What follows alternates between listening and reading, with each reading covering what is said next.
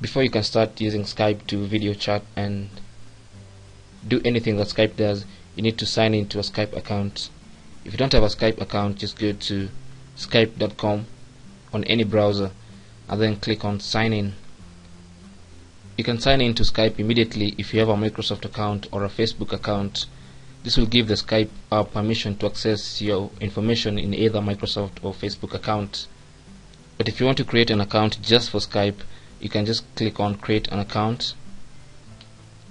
Now in the create an account page, you'll fill in a simple form that will enable you to create your own Skype account. So you need to fill in the first name, put in your email address.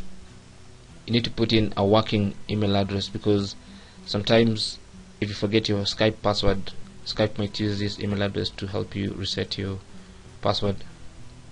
Then you can put in your profile information, simple details like your birthday, select your gender, your country, city, choose the language that you want Skype to be presented to you in.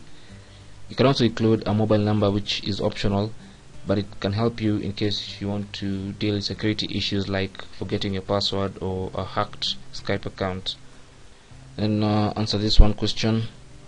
Then you can choose a Skype name, and this is the name that you want others to be seeing on your profile. That one seems okay. Then you need to specify a password for your Skype account. Then you can choose to opt out of these monthly newsletters. Fill in the captcha code, then click on I agree, continue. And once you're done, Skype will welcome you to Skype and it will sign you into your account immediately. So that's how to create a new Skype account.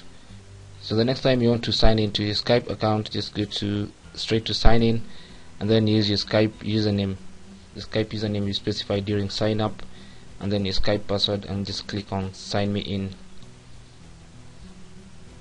and it will take you to your Skype account. So that's how you can create a Skype account. You can leave your comments and your questions in the comments box below this video, and don't forget to subscribe and share. My name is Chris from mypreeducation.org.